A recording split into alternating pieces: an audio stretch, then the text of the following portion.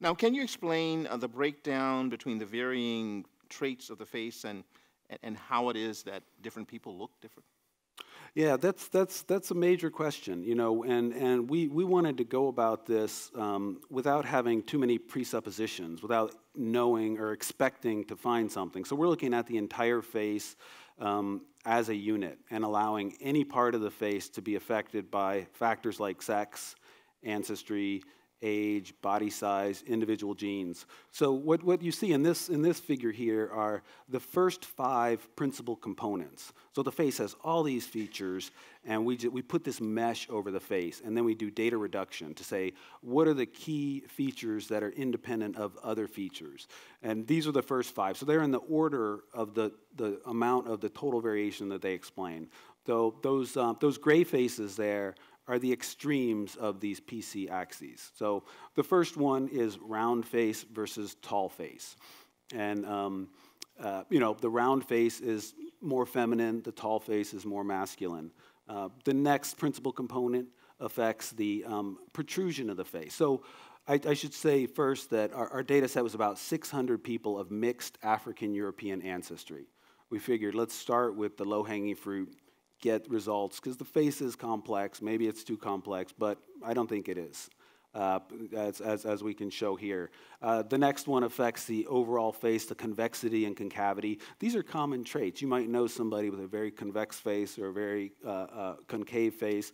The next one starts to affect the nose, the projection of the nose. And you can see these temperature plots here on the side, the colored images. Those show you more specifically how those two faces are different from one another. The final face is about the lips and the lower face. So a couple of these have distinct patterns that are variable between African and European. Others have to do with sex variation and just inter-individual variation that all populations share. Now, you've, when I say reduced, but you have expanded this into some software. So tell us about the software and how that works. As we look at So our first analysis, we released a software package so people could visualize the results, because these still images are okay, but the face is a 3D structure. So you can rotate the face and see three-dimensionally what's being affected. Here are the principal components. You can adjust those. You can change those one at a time. Also the SNPs, or the genes that we found, the 24, and then sex and ancestry. And just to give an example of a transformation, I click on ancestry, move over to the right, and we get a more African profile. These are the PCs, the principal components that are affected by ancestry in this bar chart. Move it over to the left, we get a more European face. We started with the consensus face, or the average face across the data set. Then we could load in individual faces. This is my face here. You may recognize it from being right here. And those are my PCs, the scores that define my face. So 44 numbers, not a whole lot. There aren't infinite numbers of faces.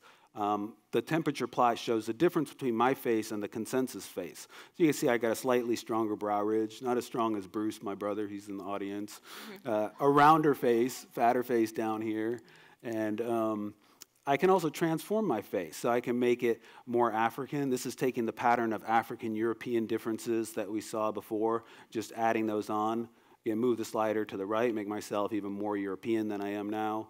So changing the average effect that we see in looking across these populations. We can change by sex. We can include lots of other populations. Right now we have a world face space that includes 4,000 people. So we're expanding that. When you talk about the composite face, how do you come up with that? Just by averaging together all the principal components. Once you get those 44 numbers, you can do real simple math on them, average them together. I've taken my wife's face and my face and averaged those two together, and you get what our adult offspring, who's gender neutral, might look like. Yeah, you have a metrosexual face. Exactly.